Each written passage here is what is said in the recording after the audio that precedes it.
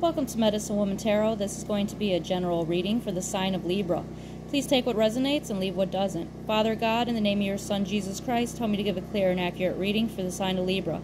If you'd like to make any donations towards my channel, you can find the link in the description section. I apologize in advance for any background noise. Alright, the first card to come out for you today, Libra, was the Hierophant.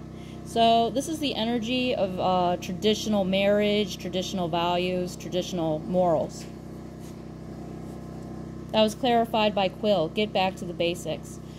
So you could have been distracted, dealing with lots of stress, dealing with things that don't serve, your best interests. And, you could have been getting overwhelmed and focusing on things that are, negative in nature, always worried about, what ifs. And with the Quill card here, it says get back to the basics. Get back to your state of peace of mind. Get back to, things that make you happy. The next card out for you was Fly, a period of ill health and depression. So I feel like you went through, a time where you just felt completely overwhelmed. It put you in a state of depression, and that affected your health. And with the Needle and Thread card, a sincere wish will not be granted. So I feel like this was like a lot of negative thoughts, always thinking that, you're stuck in a situation that's not going to get better, and, just completely, not being able to focus on the good things, and, stuck in this, mental prison.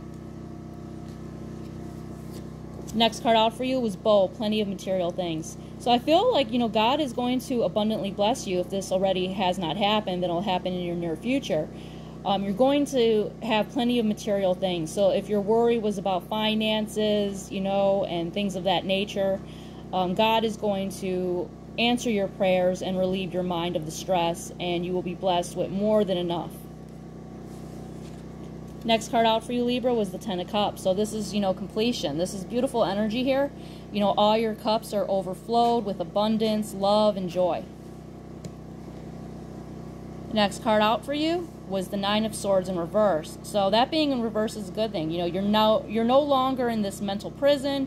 You're no longer, stuck in this loop of negative thoughts that's affecting your health. So you came out of that negative energy.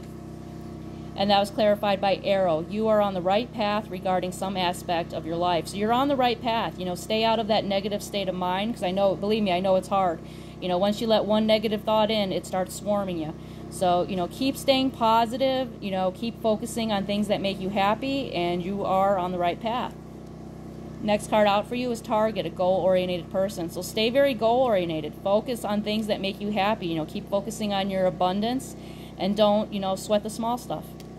Alright, Libra, if this resonates with you, please give me a thumbs up and subscribe.